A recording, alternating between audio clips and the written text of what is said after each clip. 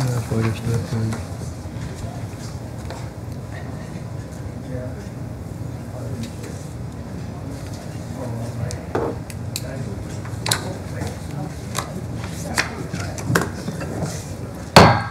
Time being 6 o'clock, I'll call this meeting to order and welcome everybody here with us tonight. And as we begin, I'm going to ask Jeremy Phil to lead us in a word of prayer. Let's pray. Father, we thank you for the day. Thank you for your blessings on our life, Lord. We thank you as our school system has started back to a new school year. We thank you for the safety thus far, dear Lord, and we ask that you just continue to keep our students and our staff safe throughout the school year, Lord. And we just ask that you bless everything that's done in this business, dear Lord, Father, that would honor you and honor you alone. These things we ask in Christ's name. Amen. Amen. Thank you. Entertain a motion to approve the agenda. Motion. Second. Motion second. We do have an item of property that we'll have an executive session. We've got property on there, but let you know we are going into executive session at that time. All in favor of the agenda is presented to you, signify by saying aye. Aye. Aye. Thank you. Any opposed or abstained? Our motion carries. Our first item of business we have tonight is, we don't have any announcements, do we? No, sir. All right. We do have a presentation, a resolution and a presentation, and at this time I'm going to ask for a motion on resolution number 2022-9. Mr. Chairman, I move that we approve the motion 22-what? 9. Okay. Second? Second. Okay. Discussion? All right, all those in favor of the resolution 22-9 that you have in front of you signify by saying aye. Aye. Any opposed or abstained? Aye. Thank you. All right, the motion carries. Now I'll read the resolution into the record. And before I do that, I'm going to ask Bill and Deborah Bryant if you would come to the front right here.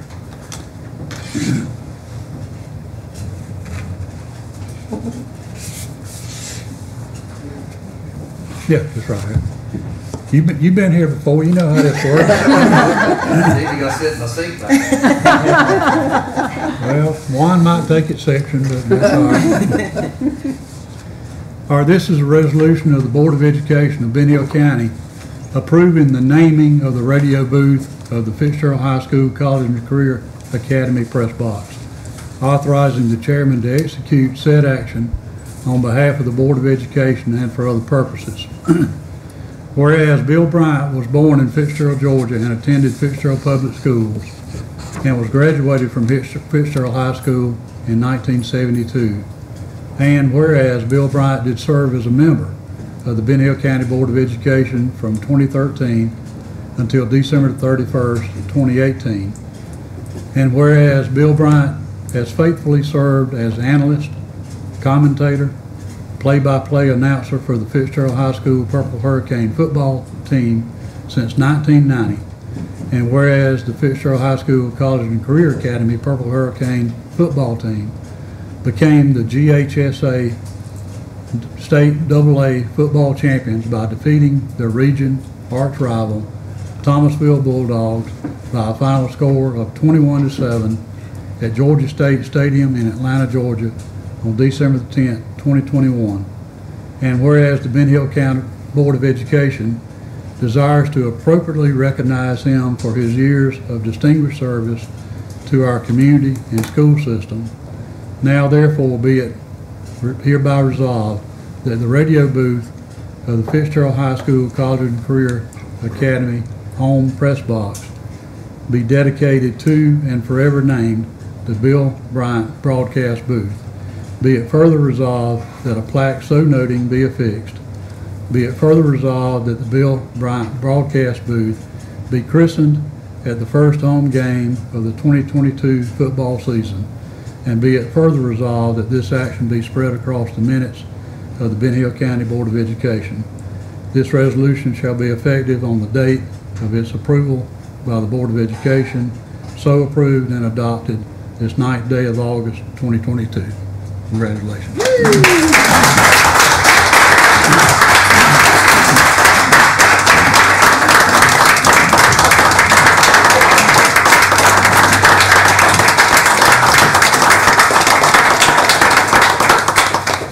Let me back over here, I don't have a back to everybody. Let me thank y'all for this. Come on there. I've already cried when Gary told me about this. I may cry some more tonight. Thank y'all so much for this.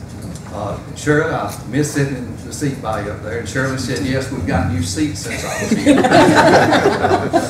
That's a joke between she and I. We would swap seats because my seat would go to the floor every time. Thank you so much for this special night. 31 years is a lot of years of talking about this football program. I hope that I've represented this community well.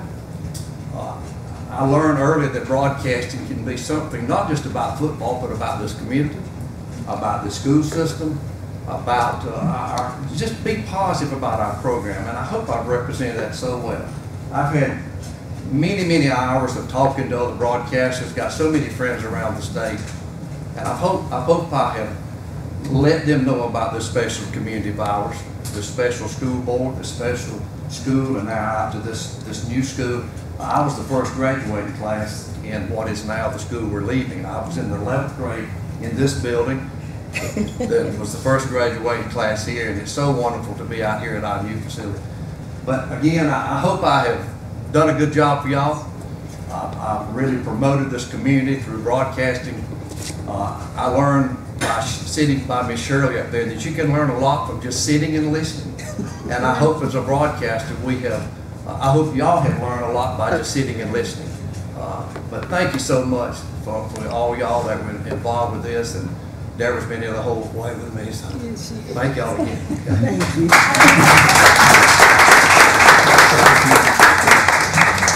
All right, if y'all will excuse us a minute, we're gonna go have a photo op. We're going to go take a picture. Put one picture on there. Put one picture on the top of the coat.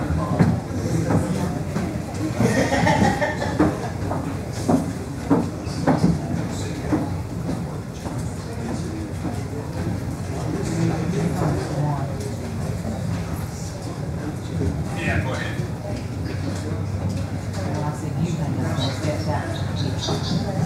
Yeah, that'll be fine.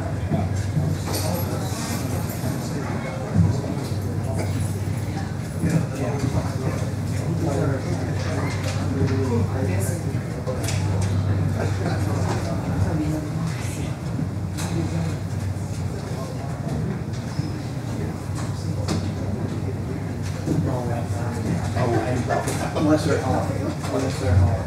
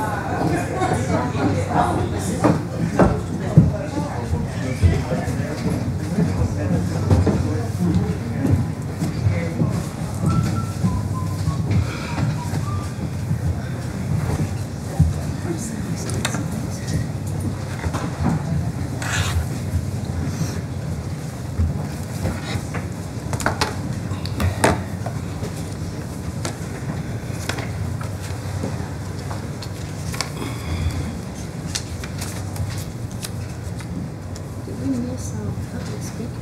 No, ma'am, that's down at the bottom under after the minutes.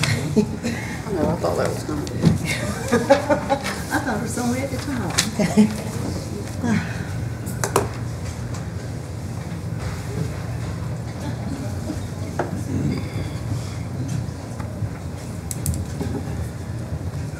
I'll let you sign that. All right, we're at it. All right, move into the minutes. I'll entertain a motion we approve the minutes from the regular meeting of July 12th. This is from open session. Make a motion to approve the minutes of July 12th. Second. Motion second, any discussion?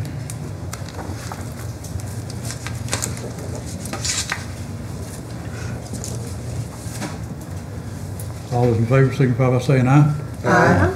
All opposed or abstained? Motion carries. Entertain a motion to approve the minutes of the call meeting of July 18. Motion to approve. Second. Motion second, any discussion? All those in favor of the minutes of July 18 signify by saying aye. Aye. Any opposed or abstained? Motion carries. Entertain a motion to approve the minutes of open session of the call meeting of July 28th. Motion to approve July 28 minutes. Second. Motion second. Any discussion? All those in favor signify by saying aye. Aye. Any opposed or abstained? Motion carries. All right, do we have anybody signed up for public comments? Okay. All right, system reports, entertain a motion to approve the consent agenda items listed as 7A, 1 through 5. Motion. Second. Motion Second, discussion, paid bills list. Mr. Chairman, paid bills for Fund 150 is $49,540.27. Fund 100 was $2,390,063.65 for a total of expenditures of $2,439,603.92. Okay. Questions?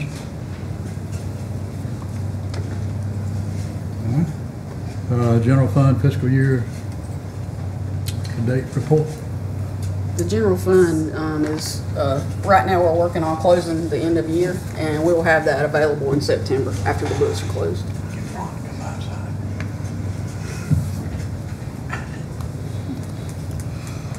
What? Oh, sorry.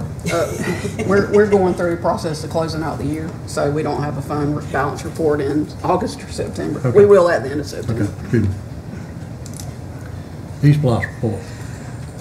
Mr. Chairman, in public, ELOS report, $271,833.62.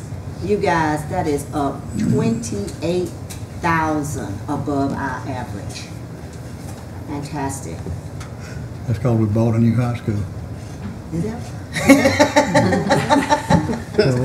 Bring that one up. That's pretty cool. Thank you. All right, facility report. Mr. Newell. Yes, sir. Yeah. As you can see from the report, it's been very, very busy. Just getting these schools ready to come back and continuing to help with just, I guess, moving and setting rooms up from the renovations we have. But, I guess the best thing for me is, we all came together and we made August 1st happen. And we had school, so I think it was good for everybody. I'd like to give a shout out to the principals and the maintenance department and the teachers and the parapros and all the school staff, maintenance, bus, everything, for a great start to school. But these three schools, the CCA, the middle school, and the primary school, they had a lot of work to do before we got school started, and they had voiced some concerns about not being able to get started on time, and we said, well, August 1st is it, and we gotta do it, so they got together and worked together and did it, and they all did an outstanding job, so I appreciate everything y'all did to get it ready. So I know middle school, elementary school had a lot of HVAC issues. Are those pretty much resolved? Yes. Just, you know, they run over the summer, but, you know, when they don't run at full capacity and when they come back in the classroom, it's just, you know, stuff happens. But yes, it's tough getting parts right now. Tough getting anything, really. We're doing everything we can do to make it happen. So I know at the middle school, actually, that next summer, those will be, a good bit of those will be replaced. I mean, so at the elementary school with that number, is that anything for us to be concerned about? Replacing units at any time soon? It's getting close. Okay. Getting close. We have a lot of trouble at the elementary school with those wall packs. But it's just because they're the age of them. Right. Okay. But it's, yes, the primary and the middle school will be replaced next summer. Okay. So those is there a timeline to order those, or I know there's always an issue of getting supplies. So is there a time frame that we're looking at trying to get those ordered or can order those? So. We had a meeting with Parrish and Greg Smith last Monday to go ahead and get the bid package together for the renovations for next summer, and they're working on that to hopefully get those bid out in early September, so we can get those supplies. Okay, good. Just have them stocked up and ready? Yes, ma'am. Okay, good. And we got plenty of room to store stuff, right? Yeah. We'll find room if we don't. We'll need it. Okay. Any other questions on maintenance? All right, thank you, Ashley. Yes, sir. Athletic reports.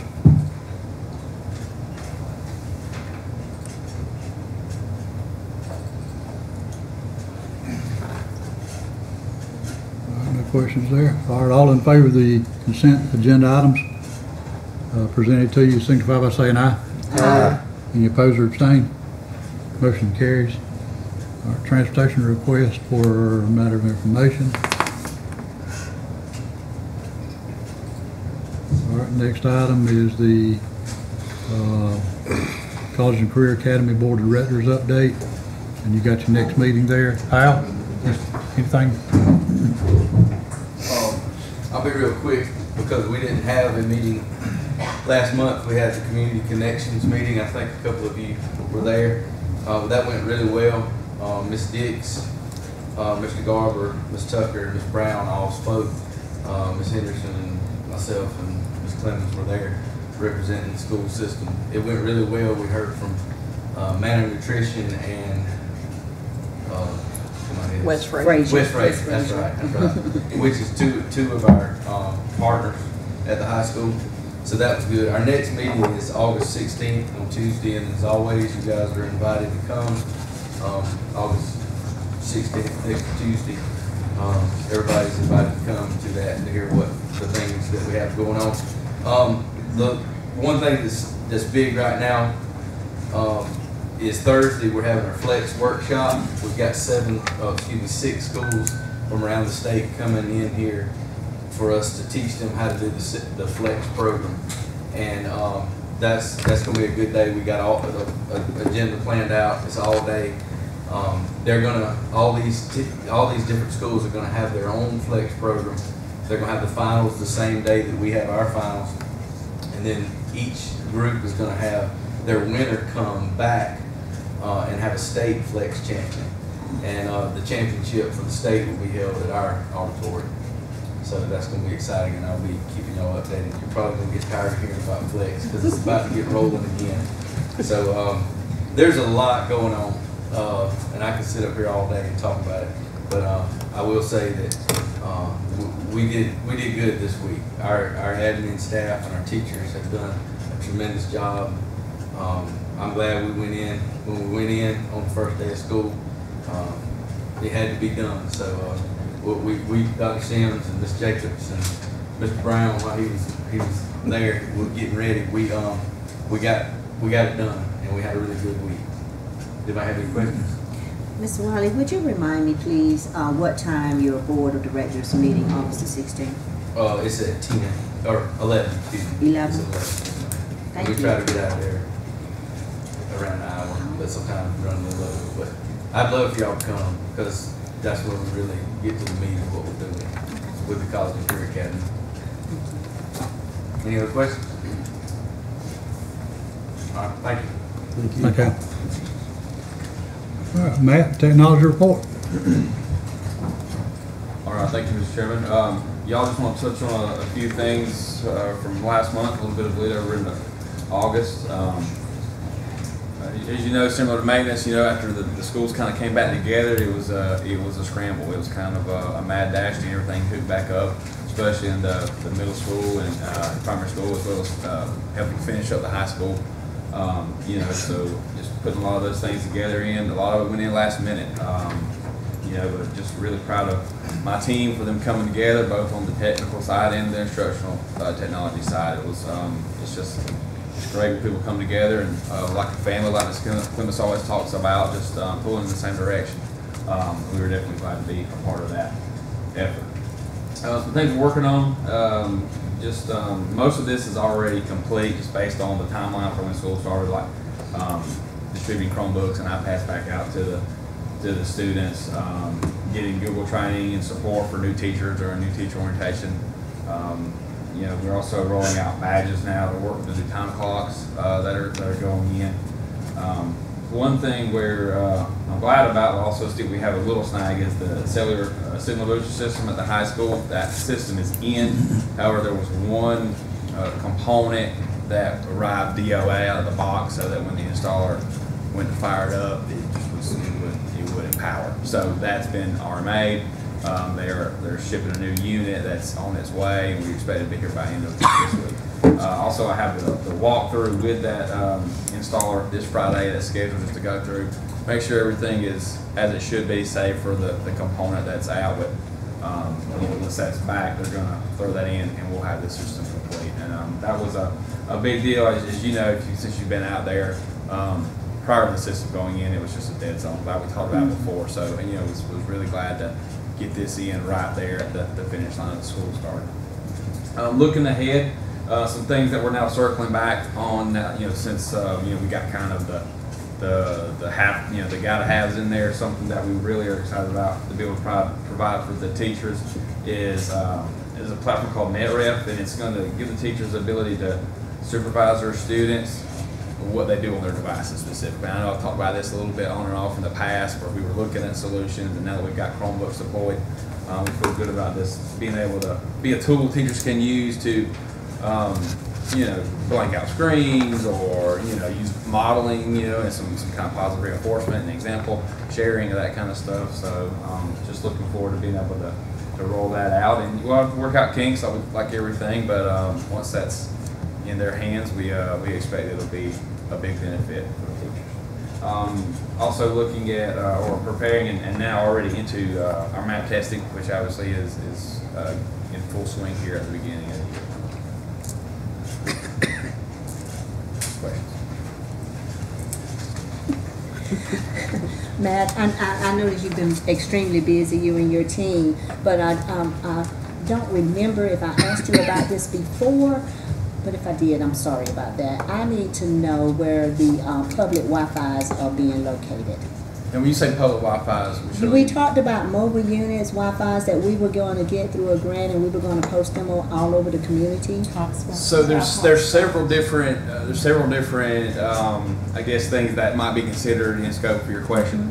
One, we have given out many actual mobile hotspots. You know, not a phone, but something that is a handheld type of unit. That went out to several students. Now, in addition to that, as a different provision from the state, DOE, we also asked to be opted into a program where they sent us these much larger units. They're called Wi-Fi Rangers, and we put some of those out in different locations. I can get those locations if you like. Now, that I will say that was not a wildly successful deployment. The devices themselves could only facilitate approximately 40 connections just by their technical specification. And then there's also the issue of, you know, communicating the Wi-Fi passwords versus if we leave them open, what does that mean? So I think it was, I think the idea, you know, where people's hearts were, in, you know, from the state level, were in the right place. I just don't know that they really thought through the implementation of that. Maybe they just thought that we would figure out the best fit for our community, and I think we try to do that. But I will tell you that the other program, the Georgia Student Connect program, where we have actual devices that were assigned to students for them to hold on to and personally, you know, be in effect. I think that model is much more effective in terms of manageability, ease of use, and that kind of stuff. Thank you. I appreciate it. Thank So you. when they're giving hotspots, is there a control limit on the amount of data they're able to use? Because, you know, with those hotspots, I can give, you know, if he's nearby, I can get Jeremy the password, I can give Shirley the password, and, you know, just trying to figure out, you know, how all that plays a part of when we do give out those hotspots. Sure. So the ones that I referenced earlier, you know, it was approximately 160 or so of the individual units that went out. It was through a program provided by the Georgia DOE. So again, it was something we opted into, and then that was a provision that they gave us at no charge to our local district. So we sort of had to accept the terms of those. But what those are, to answer your question, is for each hotspot, it's 100 gigabytes per month, which is considerable, but it's not, you know, it's not unlimited. So, you know, your concern, I think, is valid if it reaches that point. Yeah. Now, again, we don't manage them because it's not really our program. We're just opted into the program. So when they come fully provisioned and ready to go. They came with a little cut sheet that said, if you have trouble, here's a support number. You know, Georgia DOE didn't put these off on us and say, now you're supporting an additional 160 hotspots. I got you. You're welcome. You know, they said, we're going to give you a number, like a hotline. They just gave them to them. We just gave them out. Correct. Right. And it's for the. I mean, that's the design of the program. And I can give you a website to refer to. It's not a Ben Hill County Schools initiative. Okay. It's a Georgia Public Schools student initiative. Meaning, if we have a transfer to Irwin County, as far as the state's concerned, by the way the program's laid out and the verbiage in there, they want that to go with the student. If they're moving in and out of Georgia counties, nothing really changes as far as the view of the state, you know, based on that, you know, the decision making for them being assigned. They want it to go with them for things like homework gap, you know, coverage and stuff like that. So what's the criteria for receiving one of the hotspots? The eligibility of the program is based on like low income housing, things that are already part of government infrastructure, and so it's squarely and solely based on address, meaning there's no other criteria. If you are at one of these designated addresses designated by the state DOE, you're eligible. If your district has opted in and you're eligible, they send us that number. Okay, thank you.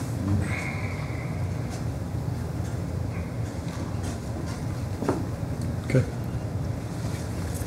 Any other questions? Mr. Chairman, Yes, sir. where are we on moving the servers? We just had an update today. Matt and I talked about that. We have a date scheduled with Windstream to come in and move the wireless infrastructure on September the 26th, I believe. Yes, And that'll be, as long as our electrical gets done, we'll just move that and we'll be ready to roll. With all the rain that we have had, do we have any issues at the moment? We have had, Ashley has had to put some tarps up on top of the roof because the water runs down into that room. So we are managing that with tarps right now, and we're checking on that daily, especially after a rain, to make sure that it's not moving into our server system. But I think the fix that he has right now has been a legitimate fix, and you know, it's really about all we can do right now with the way the building is. Thank you. Yes, sir.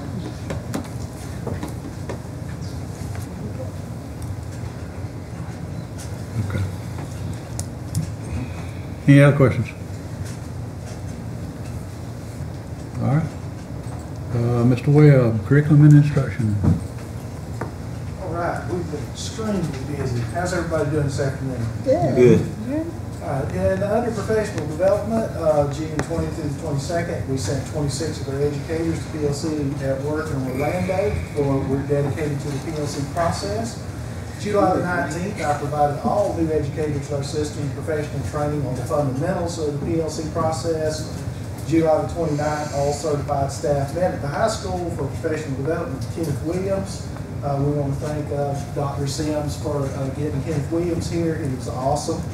August the 2nd, I provided training to all teachers at the primary school regarding culture, professionalism, the PLC procedures and processes, collaboration, and what it really means to be a team. On August the 4th, I provided that same training to the elementary school. A lot going on. Assessment, we're getting all our pre-assessments done, our map done, cadence done, growth measure, all that's being done this week, next week, the following week, so we can find out where our students are. Curriculum, all the instructional coaches, RTI specialists, and teams of teachers, we realigned the ELA curriculum. We added a lot more meat to the ELA standards. They categorize those as our primary standards that students have to know, secondary, and then maintenance standards, things we want to maintain over a long period of time. I met with Algebra 1 teachers this summer, and we aligned their curriculum. That went very, very well. We actually found some things in the guidance documents that we needed to address in what they were teaching. DHP is working on developing a step-by-step plan to assure students meet writing standards at appropriate rigor. And the elementary school, they're targeting analytical reading, and they're also targeting writing skills, and they're just working on just the writing and reading and being able to internalize what they're reading. The middle school is focused on improving writing skills, especially grammar and precise language, and working toward building up basic math skills. I've met with those math teachers. The high school, the ELA teachers there are really, really working really hard. They've had conversations with me about focusing what they're teaching to make. They want to move a lot more of their 2s into 3s on milestones. Important notes, we had a great turnout at open house. Students are back in classes receiving instruction.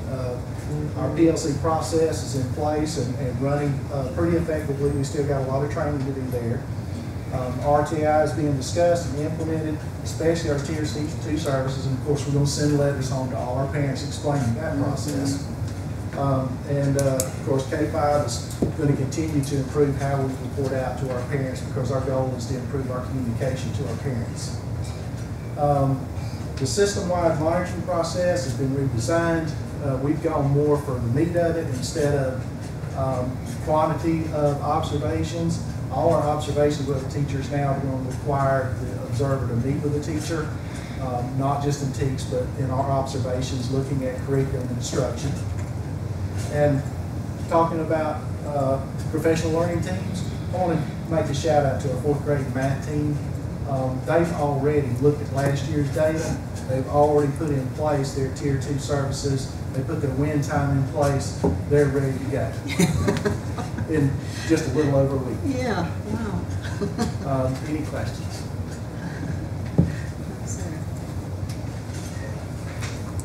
Thanks, sir. Thank you.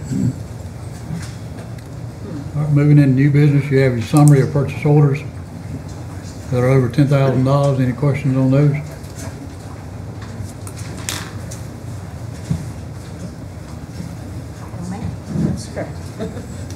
Mine's just spinning. Is it that bad? There it is.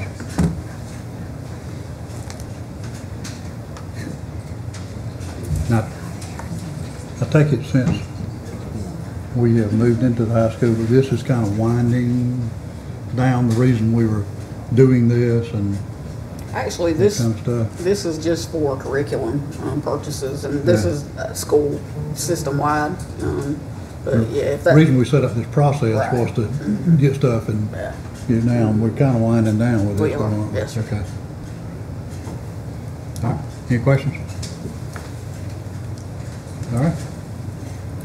Next item, we have a presentation tonight by Sue and Bill Rochford. She wanted to come and talk to us about their museum and some museum artifacts, and has come bearing gifts. And she wanted to do about a 15-minute presentation to us, and we'll do that, because anymore you're going to have to pay for the tour and get the full. You're going to get the full deal if you do that. So, Miss Sue, come talk to us, please. First of all, thank you so much for inviting us to come to chat with you about our museums. One of them is finally completed after 7 years. Our vintage kitchen museum is now open. And for those of you who have attended already, and for those of you who have, we certainly want to thank you for your participation and support. It's been a long time coming, but we really are thrilled, way beyond everything I had hoped would happen with the participants that's come. We've had several classes already come from the school, including Lori Brown's art class and Brent Whitley's class. And we had an amazing surprise because we have hosted bilingual classes. Now, I can barely speak a good Southern accent, Spanish or some of the other languages that came through. But the amazing thing is when people get into this museum, because we are an immersion museum, we're not, most museums are glass case museums. You know, you view something through glass. And if they are a period room museum, lots of times you stand at the doorway and you look in, but you can't go in. Well, we are an immersion museum where you actually are invited to come sit at kitchen tables. Now, our kitchens are 1,000% authentic. We didn't want to create something that was similar to a Disney World where a lot of things are resin and plastics and replicas. Everything we have in there is the real deal. So we refer to it more as a time travel experience as much as it is a viewing experience. The vintage kitchens take several turns and twists. When you come in, there is an 1890s, 1900 general store that has about 2,000 items, including 4 different venues in the museum because in the general stores of the past, it was like a department store. And when you came to town, sometimes the poor curator of the, or the gentleman who literally ran the general store just changed hats, and he became the dentist, and he became the postmaster, and he became the justice of the peace, and everything else that he could possibly do. Well, our museum is a split-level design. It takes up 2 buildings on Pine Street. We are involving right now, there's 7 buildings altogether. And we are hoping that we create not only a scenario for our students to be able to observe the past on a full-time basis. And when I say full-time, I mean where they literally come in, and we're hoping to not only have the students come, but also to involve the high school children in it as part of the curator program, the docents, which will come and share the museum with younger students, as well as we hope the culinary arts, because one of the things, and I'm going to pass these out for you, but you know what, before I do that, let me introduce you to my husband. This is Bill Rochford, an Australian, so talk about accents, we got another one here. And my general manager, who is Dave Eckert, and he's from England. So we've got lots of international elements in here. We're going to pass this basket around. I'm going to pass it to you, and if you all will help yourself. What's in here is a sample of some of the ways we're trying to have students and participants who come to the museum not only see it, but also taste it. This is a recipe from 1875, and it's called a brown sugar oatmeal cookie. And when I first made this, the first time I translated the recipe, and when I say translated, it's because it really was a handful of this and a pinch of this. It's not a precise measurement. I did it using contemporary aluminum baking pans. Big mistake. Because they were baked on steel pans. Well, when you put a steel pan in the oven, the first thing that happens is that steel gets hotter than the aluminum. And the bottoms are not burnt, they're caramelized sugar, because in the cookies are a combination of honey and molasses and cane sugar. The inside of the cookie stays soft and moist, and they cook in less than 9 minutes. So you can imagine what a treat it was in 1875 for you to get something like this out of a wood-burning stove, which didn't necessarily have a great control to control the heat on it. So when you taste them, and I invite you to enjoy, the bottom is not burnt, it's a caramelization, and that was the way they literally planned it because of the implement, which was the cast iron stove that they were working with. We have brought some of the artifacts from kitchen museums here, and I know I only have 15 minutes, and believe me, I could talk to you about all this stuff forever. Just to show you, and I'll just show you some of the highlights. No, this is not an injection for a very large person. This is actually a sausage stuffer. This is really an interesting piece. Truly, some of the pieces of the past, this is over 128 years old, but look at the design on that kettle. We have set up in the kitchens, there are kitchens that represent the influences of the different cultures that literally brought their traditions and their recipes to us, and all of these literally merged into what we now know as Southern cooking. Well, we have done a British Isles kitchen. This sits in there. This was actually made in Scotland, and it's a combination of copper. But as I said, the design elements are just look at that. It's so contemporary. I'm surprised Pier 1, would match the design. A lot of the pieces in our European kitchen, from our soapstone sinks to the stove from Austria, everything is real. Nothing is made to look like, and for the most part, the collection that's in there is about anywhere, in my possession, I would say, goes back about 40, 45 years. So it's taken a long time to put this together, and if I had been fortunate enough to have children, it would have been easy. I could have just left it for the children, but there are no children. So being a teacher for many, many years, and I know how very important it is with budgeting, what you can do with students, and where, even though you want to expose them to the whole world, you don't have the opportunity or the finances.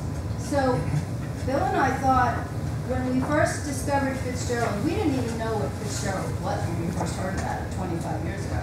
But the town's idea and premise of bringing and unifying some of the elements that form the stars from the Civil War just seemed to me weird. I had always wanted to do a cooking show, and this seemed like the perfect venue to set not only a vintage kitchen museum. By the way, we are the only vintage kitchen museum in the country.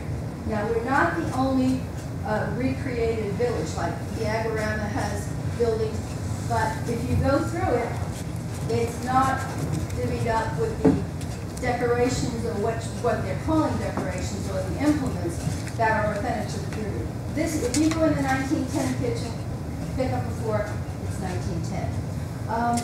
The general store has over 2,000 pieces, including the apothecary. We have the first barber shop from Madison, Georgia, 1873. We have the Sycamore Post Office in there with the original postmaster's desk. There's a barber shop. There's also a pharmacy, a compounding pharmacy. So it's not just an experience physically. It's also a walk back in time to understand what life was like back over 100 years ago. The general store goes from 1890 to about 1905, and the Edwardian tea room is 1910. And many of you may not know it, but it was the tea rooms that were actually the equivalent of the Underground Railroad to get information out to women who were seeking the right to vote and had to do it literally in many cases right under their husbands and brothers and fathers' noses because they didn't necessarily want women to have the right to vote. So I hope that you will all come and visit, and we're hoping that we are now now that we're open, that we can have as many students come through as possible. We have been approached already by several school systems, even ones out of state, like Florida, who have heard about it. And it's amazing, we have not done any big advertising. We had a wonderful article on February 2nd in the newspaper, but basically it's all been people who have come, and the next thing we know, they're calling up saying, my cousins are coming, can we please have a tour?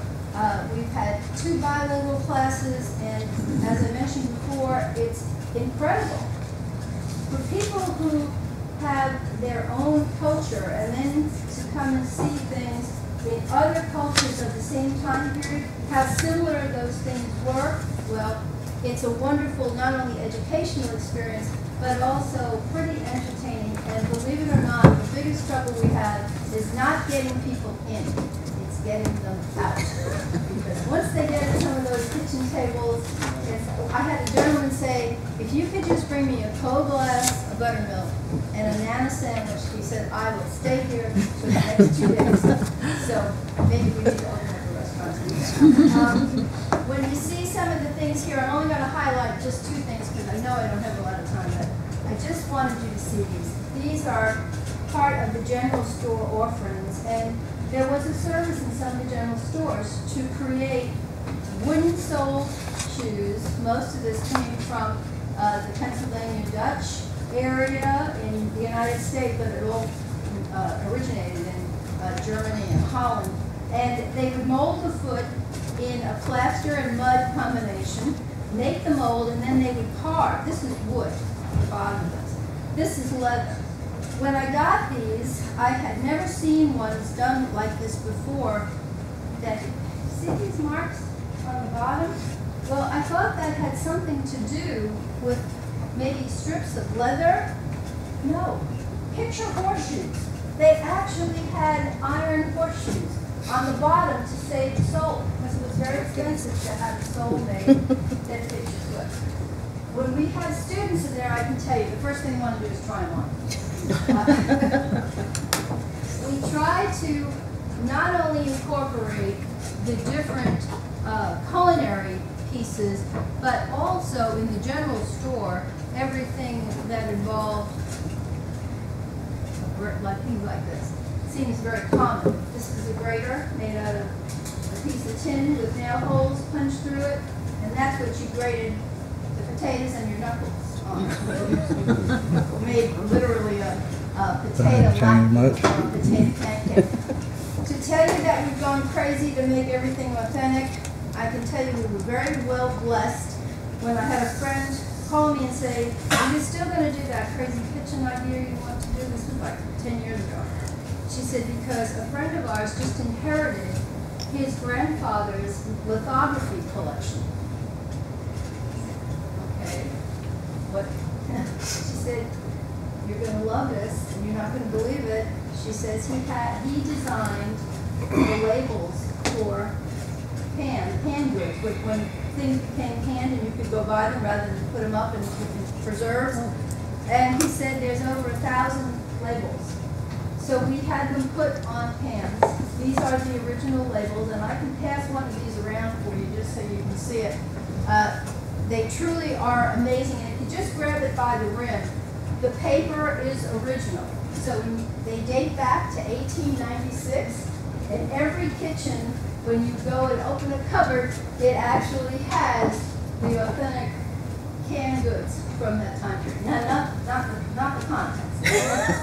No contents. We're not going ptomaine poisoning here.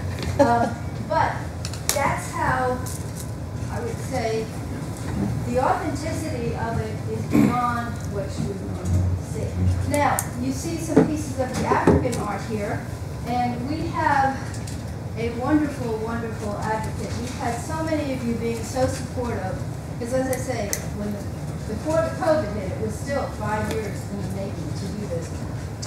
The African art has been seen here. First show is Shirley Brooks, who was there with me. We've done it, believe it or not, it goes back to 2006, when we were trying to arrange to have it on exhibit in a permanent facility where we could rotate. The collection is fairly large. It takes in most of the Western countries of Africa. Many of these pieces date back several hundred years. The oldest piece we have is a stone carving of an ancestor figure, and that's over 500 years old, and it's a whole block of stone. It's amazing. What's here, this is just a small sampling. How many of you have seen the series Game of Thrones on television? Do you remember the White Walkers? The characters, the White Walkers from the north? Well, this is from the Dugon tribe, and the White Walkers were modeled after the configuration that was used by the Dugons to create a relic that literally venerated the ancestors. So this is what was the model for what they used, and they actually had called several years before they ever got to it, asking if we had any of these because they wanted to do something. Well, what they did was make the White Walkers look like this, which is pretty unusual. Now, there are bowls here, there are cooking utensils, and we have finished phase 1 of the museum, the kitchen museum. Phase 2 is going to have a full African kitchen. It's going to have a Mexican kitchen. It will have all of the different ethnicities that contributed to what we now call Southern cooking. I wanted to do something that not only paid tribute to all of the different cultures, but also to all the different styles of cooking. This pot over here, you're welcome to come up and see these later. This one is carved out of metal, and wood, and the other one is done out of terracotta. And these are such treasured pieces that even when this one is wood, when it's split, and I'll just show you here, you can see the repair. See the repair? And these would be handed down from one family to the other. Now, I started to say before, and I interrupted myself, about the fact that we are very fortunate to have Philip J. as chairman for the Colony Museum's effort and museum board to bring the African art to the old Masonic Lodge. We're hoping, we've had enough interruptions with COVID that I hope it's gone forever, or at least kind of stays away. We're hoping to have it open by February, and that will involve 2 floors with a rotating exhibit. Philip, do you want to say anything about this? Just very briefly, little egg on my face. I went out to the new school. I was not a fan of the new school. In fact, I wrote a couple articles in the paper criticizing the board, whatever, for the school. I was wrong. All right. The market. A big deal. What we've got there is one of the most modern, attractive opportunities.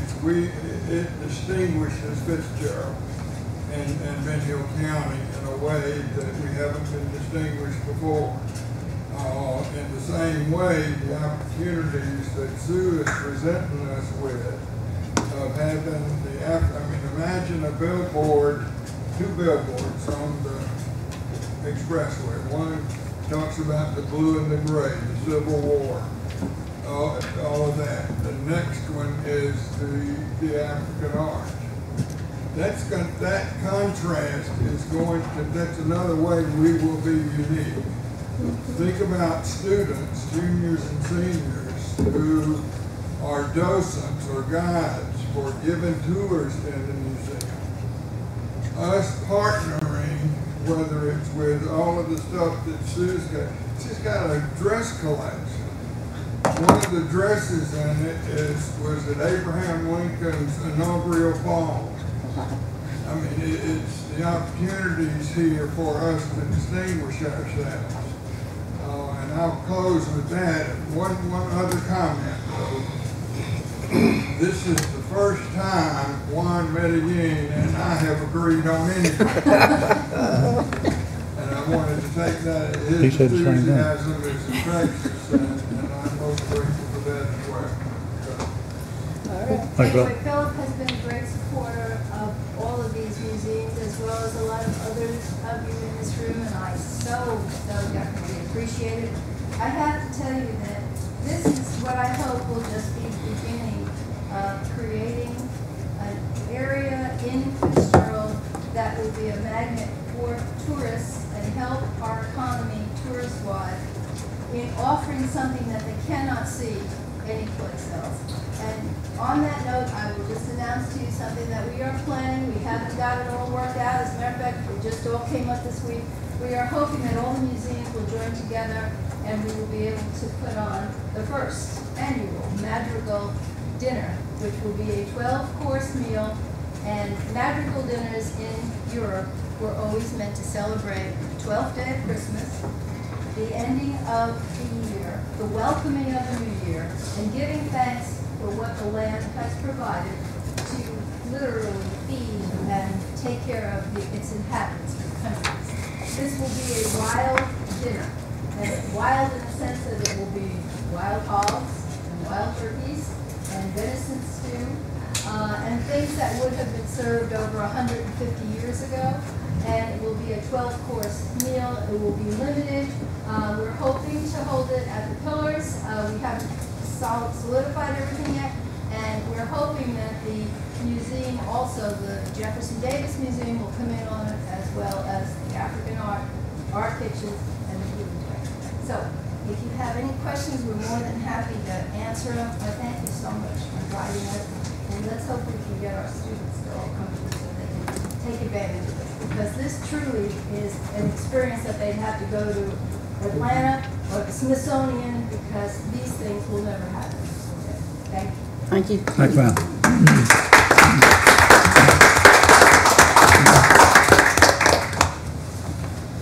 And you're just gonna leave these with us, right? Yeah. Okay. They will be in the museum, and the museum collection will rotate. We are doing a 5-year commitment to the museum to get it off the ground, and we will have all sorts of different artifacts, from the weaponry to the masks to the fertility pieces, and you got to watch those when you come in. They have great power. I don't know. Okay. Bill just said I should tell you that some of these pieces are so big that he had to design the pedestals to hold them up. We thought we could just order pedestals from the catalog. Forget it. Don't forget, African art was not done to be put on pedestals. It was actually a piece that was used in ceremony and a piece that became part of the existence of the tribe. So a lot of these pieces are carved out of a whole tree, and they have a wood in Africa called ironwood. Well, that nomenclature is perfect. We have a piece that's only this big that weighs 200 pounds. That wood, I don't even know how they carved it, because it's so dense and heavy you can't get into it. Well, some of these pieces are house posts, and they stand, what, about 9 feet? No, 10 feet. 10 feet tall. I mean, this is really an unusual collection of a culture and their work, not necessarily for the artistic value of it, but for the fact that most of it honors the ancestors. So it's really a great look into another culture and another way to understand another culture. Thanks, ma'am. Appreciate y'all sharing. Yes, sir. Absolutely. Thanks for having us. Wow.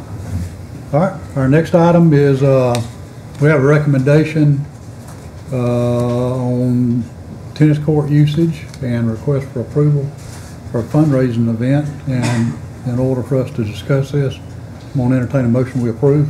Motion. Motion second. Second. All right, now discussion. Hal, you back on?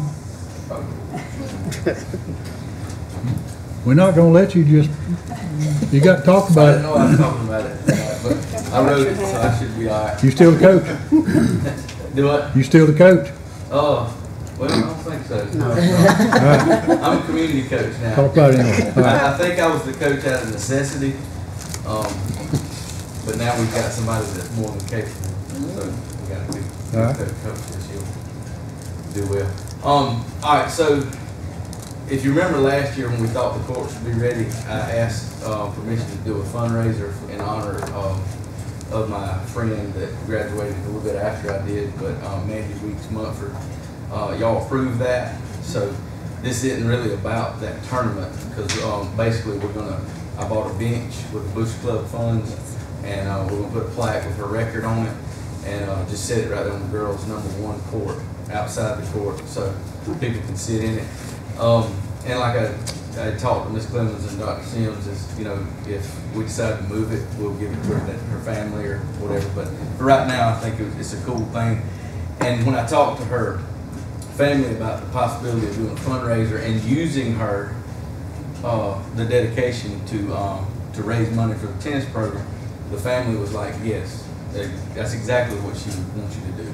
So we're using this dedication of the bench to draw people to Fitzgerald to come be a part of the tournament that we'd like to put on. And that's the portion that I would like to talk to you about. Basically having a tournament. It's going to be just a fun day, music, food, tennis on the new courts. You'll see the estimated expenses for the season. You'll see it's really, really high.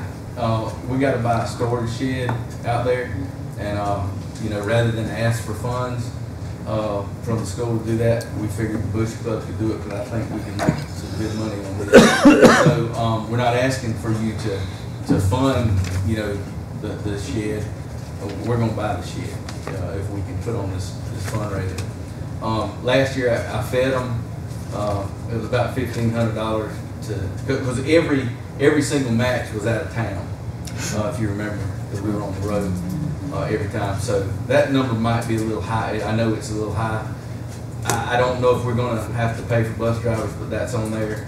I always give them, build in a little extra for shirts, reward shirts, and maybe other expenses. Uniforms, we look good. We might not have played good all the time, but we look good. So we had about almost $4,000 in uniform. The utility building and the bench that the Booster Club paid for I've already paid for that. It was $500. So you see, it's a pretty good chunk there, but that won't be all the way. If you're going up some, Matt, whoever's controlling it, is there? Okay. All right. So the fundraiser will be basically just for fun, doubles tournament. So y'all can come and say you pay your $100, and we'll pair you, Miss Shirley, with Alyssa Gamble, and that's your partner for the day. And you're going to play the tournament. So, you know, Gary, he'll get Carly Gamble. You know, we'll just divide up, and that's your partner for the day. So it's just a fun tournament. You see, a youngster will be paired with grown up, and I define youngsters and grown ups. You're going to play at least 3 matches. And then, you know, you got the people who are going to be a little more competitive. Bring your own partner. Me and Jeremy might want to take the tournament, so me and Jeremy will take on all comers. So it'll be 2 tournaments, $100 a piece, and I think the people that I suspect to be in attendance, Roger knew Mandy really well. We'll get a lot of people to come through this. So I think we'll make some money off of that. The tournament will be held at the new tennis courts, of course. The activities of the day, we'll have the tournaments, we'll have food trucks and music. We're just going to have a big old party out there. That's the plan. Now, here's where we're going to make some money, hopefully. I don't want to name the complex. Don't get it confused. What I want to do is every court you've ever been to, you'll see court 1, court 2, court 3. When we go to a location to play tennis, they'll say, all right, our number 1s are going to play on court number 1. You know, number 1 boys play on court number 4. So what I want to say is number 1, play on, let's say, you know, go play on court number 1, the one that's sponsored by Fitzgerald Automotive Group. So I want to charge $500 to name that court every year. And the following year it'll be $400 until the sign has to be replaced. And I really think I can get that from community members. I pitched this idea to a few people and they said I'll do it. And that's already 3 people. So 3 of the courts could be sold right now. So that'll make us quite a bit of money because we got 8 courts. The other thing that I think would make us a lot of money is name on the sponsor board. You know how the football team has a board and you put the names of everybody who joins the Booster Club? That's $250. So those will get named on the sponsor board, and I'm gonna skip that part because I'm gonna get down to it in just a second. I guess I need to go ahead and talk about it. But the Booster Club member and family access to the course. So what I got in mind here is I want to make the tennis team, the tennis program, a revenue generating sport, because that just doesn't happen. It's not a revenue generating sport. We've got the new courts out there. We've got a community that likes to play tennis, but we don't want to open it up to everybody to just go out there and have their way with our courts. I think everybody in this room is probably against that, because I think you'll have skateboarders out there. You'll have a lot of, stuff that shouldn't be happening. So what I'm proposing that we do is we have tennis court monitors, and the athletic director, the principal, and the coach will set aside, like, say I would be a tennis court monitor, Gary would be a tennis court monitor, okay? So we set up Booster Club hours, so like on Monday, Tuesday, and Wednesday from 6 to 9 is Booster Club hours. So me or Gary or tennis coach or somebody that has been designated to be in charge will be there during that time to make sure all rules are followed. And before everybody leaves, they lock the courts up and we move on. So if you join the Booster Club in any of these manners, you get access to the courts for 1 year. So you don't really get just free reign. We will update, on social media when the Booster Club hours are, and then you would come be a part of that night or Saturday or whatever. Okay. So I put a lot of thought into this. I don't know if I missed anything. I don't think I have, but if you have any questions, I think it's a good way for us to make money. Maybe we make enough where, we can, take the money that the tennis team usually gets and put it somewhere else. My whole objective with being the CEO of the College and Career Academy is to put these kids in real world experiences where they have to make things work. And this is just another example of how we've got an issue. Tennis is not a revenue generating sport. We get $750 boys and $750 girls. That's not going to cover what our girls and boys want as far as uniforms and what they need. So let's figure out how to do it. And I think this is a good way to do it. So, any questions? Yes, ma'am. I was thinking about the insurance part of it. If somebody gets hurt out of it. I don't know the answer to that, but it's the same as it would be here.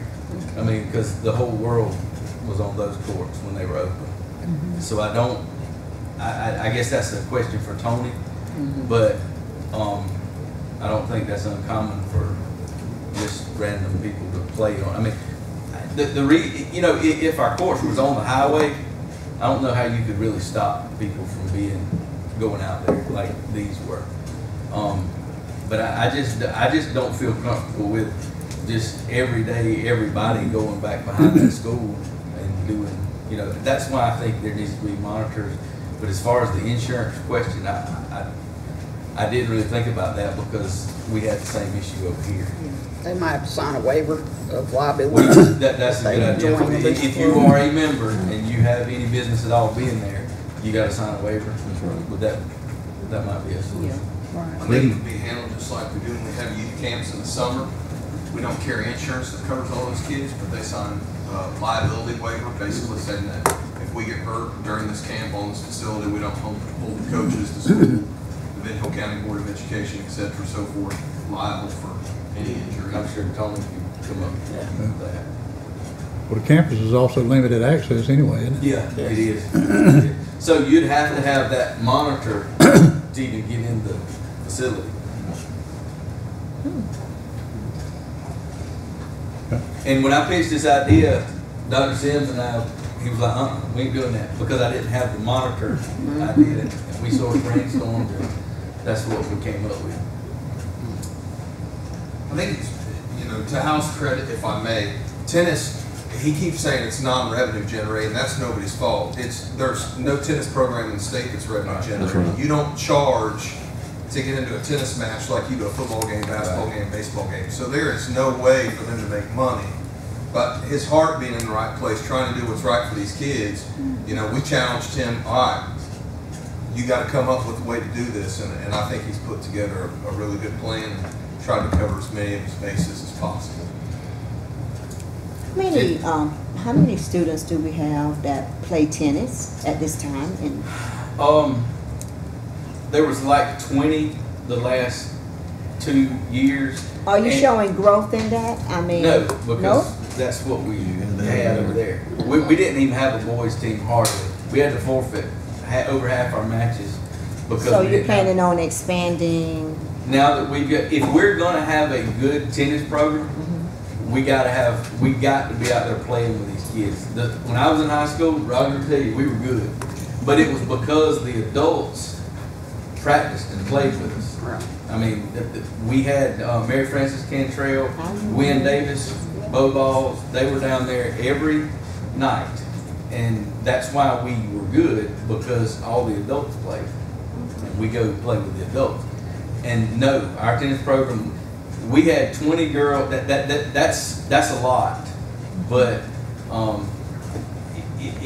we're not any good, and it's because they don't play.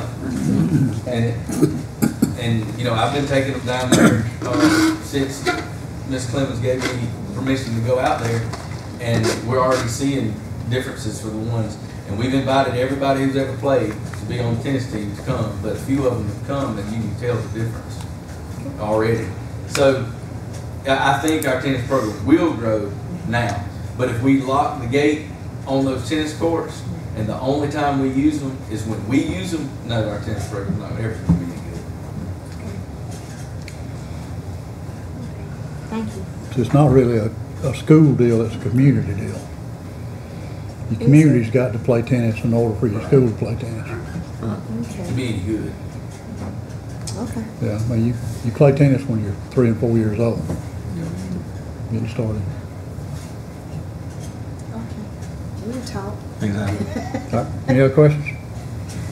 Sounds a little exclusive. All right. All those in favor of the recommendation and the motion signify by saying aye. Aye. Any opposed or abstained? Motion carries. Thank you, Al. All right, next item of business is a recommendation for approval of a health clinic site renovation, and for purpose of discussion, I'll entertain a motion we approve.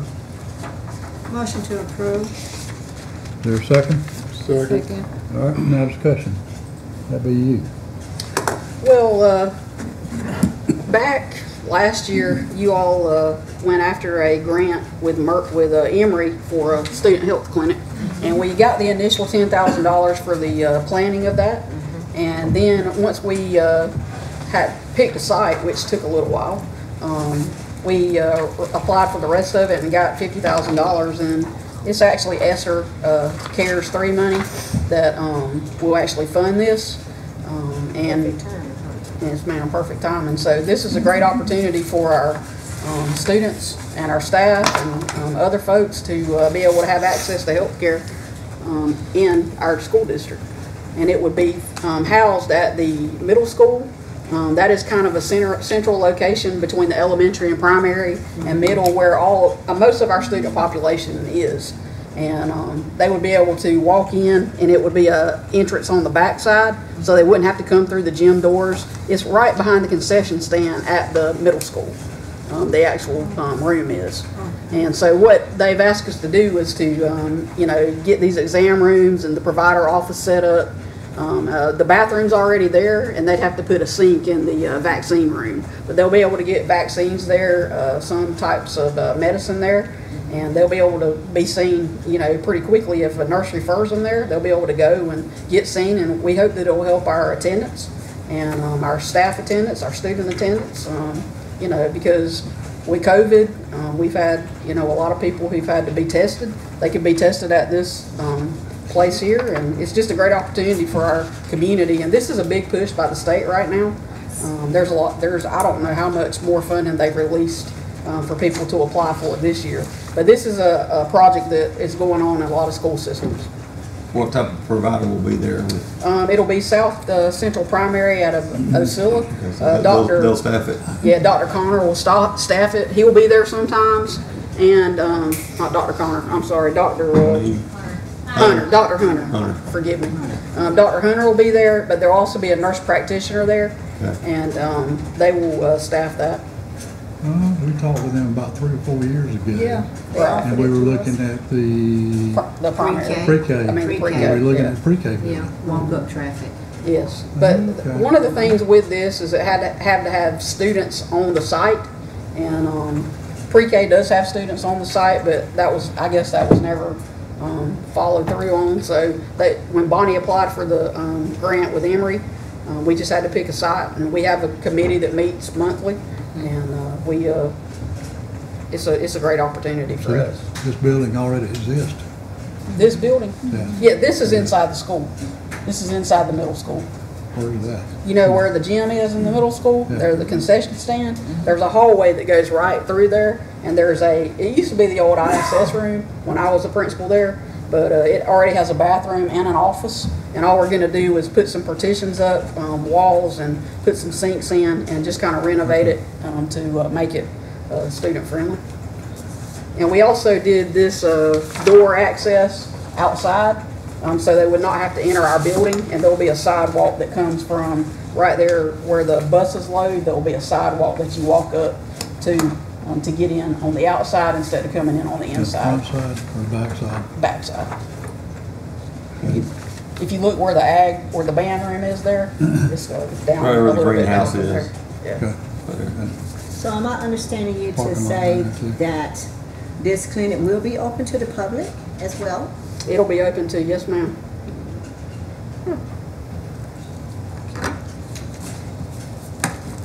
As far as,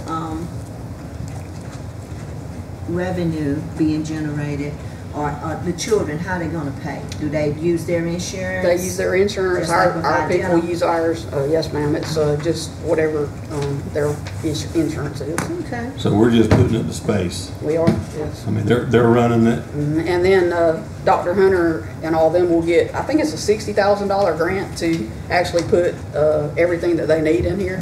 So it's about $120,000 grant total that we won't have to pay anything for. Will our students from the CCA Oh, be yes, able ma'am. to participate? They will. Okay. Hours of operation? I think it was 8 to 4, if I can remember. It'll be during school hours and in the summer too. It'll still be open during the summer as well. Oh, that's another reason for that outside door. Okay. So all the revenue goes to South Central? Yes, I mean, they're the provider. They do all that, yes, sir. So are they paying anything for the space? Pardon? Are they paying anything for the space? No, sir, all this is grant money, federal grant money. We're just providing an opportunity. Yes, we're just providing opportunity. Contractual, we just doing it a year. I mean, what kind of longevity?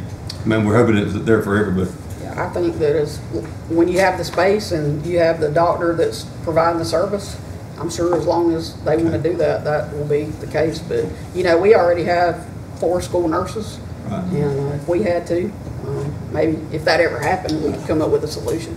okay. So just another way to help our students and our staff and our community. Or we'll have restricted access to the building itself. Yes. We can close it off. Yes, we can close it off. Good. They're gonna make a door right here by the concession stand. There's gonna be a door that you walk into. So that door can be locked and nobody can come in through that entrance. They'll have to come in through the outside. Okay. And we got parking back here. Yes, sir. Good. And Dawn, just so the public's aware, like you made me aware a while ago, about why we don't have to bid it, Yes. the bidding process, will you just Right. explain that for us? It's less than $100,000. Okay. So we don't have to do a bidding process. Okay.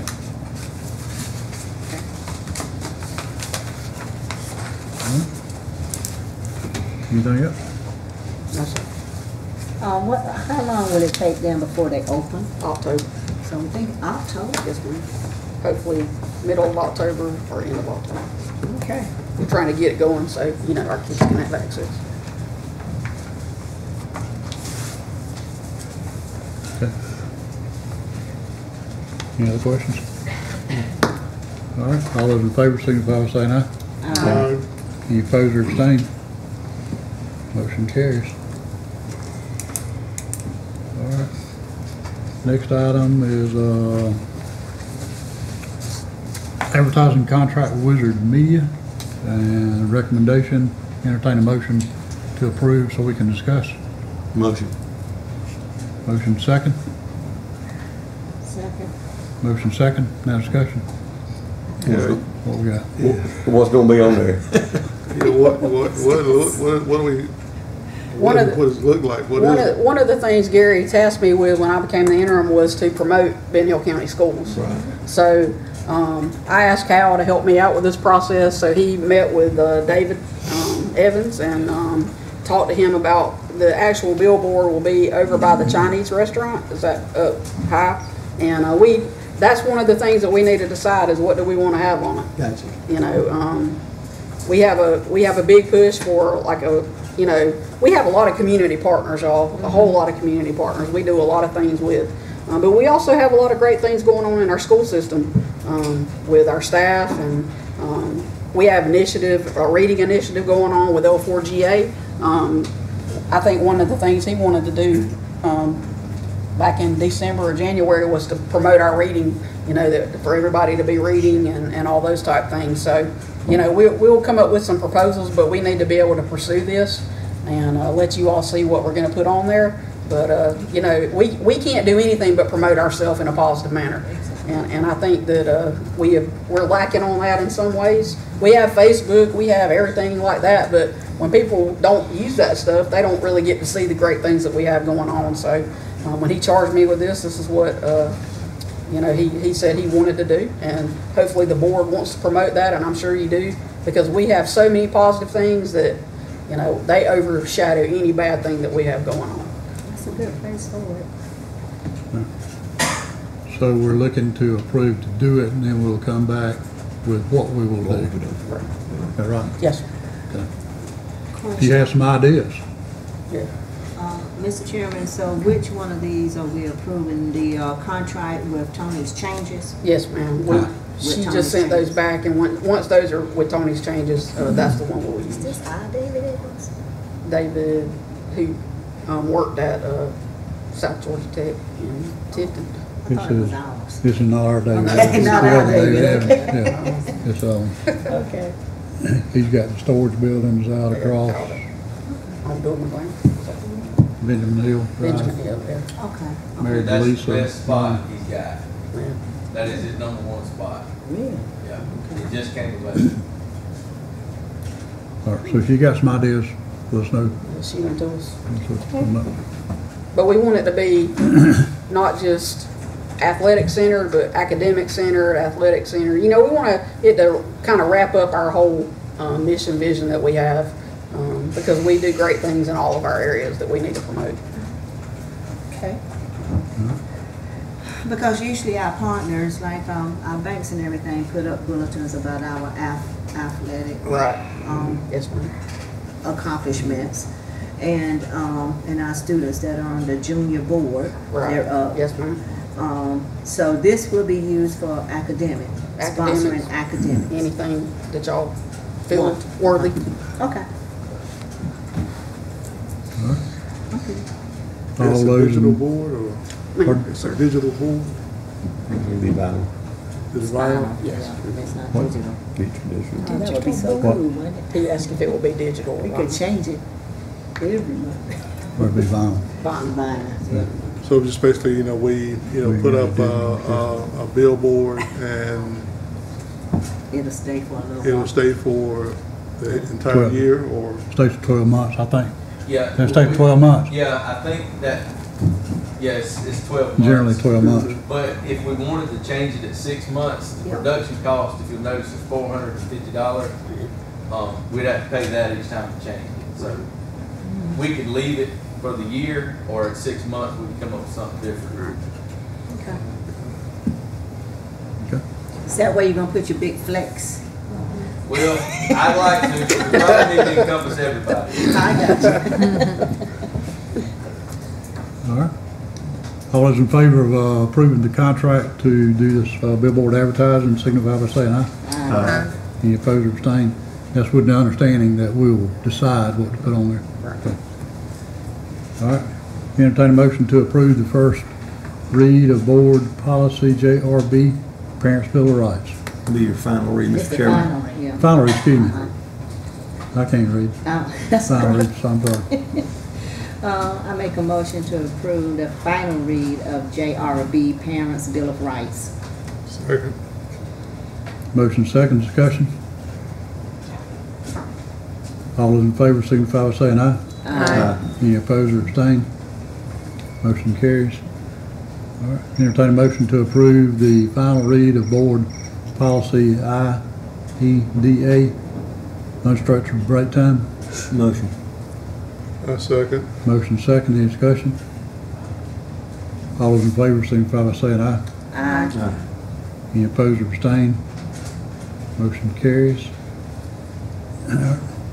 Entertain a motion to approve the first read of policy JRBR1, Parents' Bill of Rights. Seems like the same thing that Yeah. the other one Is was. this an attachment? No, this is something else. This is the amendment or something that goes Motion with it. to approve Yes. JRBR1. Second. Motion second, any discussion? All those in favor signify by saying aye. Aye. Any opposed or abstained? Our motion carries. That'll stay on the table for 30 days. Entertain a motion to approve the first read of policy IKBC, that's materials harmful to minors complaint resolution process. Motion to approve IKBC. Second. Motion second, any discussion? All those in favor signify by saying aye. Aye. Any opposed or abstained? Motion carries. That will also lay for 30 days. Entertain a motion to approve first read of policy IKBB, divisive concepts complaint resolution process.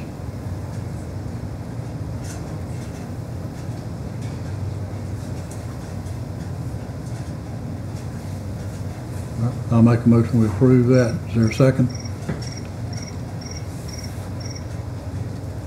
All right. Fails for lack of a second. All right, moving to our board application process to GSBA. This is for quality board. There were a lot of things on the exemplary board this year that had changed. And a lot of them had to deal with stuff we couldn't come up with in the time frame. Oh, And it that's was, something that costs money, I bet. well, it was some stuff we didn't know about. It was basically like a rubric where they wanted certain things, like based on your strategic plan Oh, okay. from 2018 to 2022 or 2017 to 2022. And they changed this year, and there was documentation that I didn't have access to, and that's why it was quality board. But we have a new strategic plan, and we are looking at those goals and all the things. So once we get the documentation in place, we'll know what we gotta have for next year, Okay. and we'll be ready to proceed with that. And they tried to work with us, Tony Arossi, and Debbie spent a lot of time on the phone with them trying to work this stuff out, but we just couldn't put it together. And there's only, and they said, we know it's difficult, and there are very, very few boards that are going Make the Reach that. decision. Well, we know we're distinguished boards. and I ain't worried about it. Yeah, We're we are. exemplary anyway, so I'm not worried about it. We've always been. But we did go ahead and submit our quality board, All right. and so we'll receive that designation. All right, upcoming events, we've set aside, You have to, of course, approve it. You have to approve that. excuse me, I'm sorry, motion to approve. I move to approve the application to join the School Board Association for the Quality Board. All right, is there a second? Second. Motion second, discussion. All those in favor signify by saying aye. Aye. Any opposed or abstained? Motion carries. All right, we've set aside the dates of September 9th and 10th, Friday night and Saturday morning for a fall retreat. In Orlando. Pardon? In Orlando. In Orlando? You got time for that yet? Yeah, Chamber of Commerce in Orlando, okay. 6 o'clock We probably start at 6 on Friday. on Friday, What time Saturday? 9. We don't have a Till what game. time? Is the game's on We don't have a the, game. it's on that Saturday. It's at 4 o'clock, isn't it? It says 7, I think. So It's at regular time. we'll be out. Right. It's like 1. Oh, is it morning game? I'm gonna check, but I think it's 1 o'clock. I know it's the 10th. So 6 I thought it was at 4. They're not a train. It ends the next day. Saturday morning. Saturday morning, he says. It'll be Saturday morning. Do what? It'll be Saturday morning at 2. Our football game? In Brunswick. Yeah. Team will be leaving on Friday.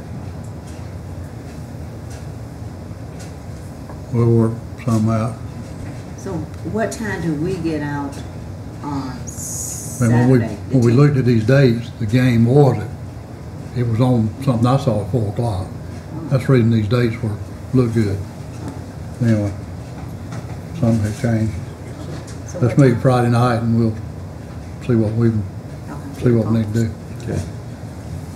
Okay, gotcha. We may get through Friday night. If we don't, we'll meet some other time. Anyway, Friday night from 6, we'll say 6 to 10, we'll have food prepared for us. We'll talk fast, maybe we'll get through. Don't ask any questions. Don't ask any questions. Our next regular meeting is September 13th. Our winter conference is 30th through the 1st, but actually we have our training date on the 29th. Is that right? New board members. New board member? They not No, our gonna be training earlier? our training is the Training's on 30th. the 30th. Our training's on the 30th, and the conference is 1st and 2nd. That's Wednesday, Thursday, and Friday. Okay. Probably go up on Tuesday. All right. When is new board orientation? They don't come go at the same Hasn't been time said we go, yet. right? They go in November. November sometime, Football game's at 1 o'clock. 1 o'clock till the 7. 1 o'clock. Okay. Thank you. All right, after a brief recess, I'll make a motion, we go into executive session, to discuss personnel and property. And I'll make a motion, we do that. Is there a second? Second. Motion second, any discussion? All those in favor, please raise your right hand. We'll be in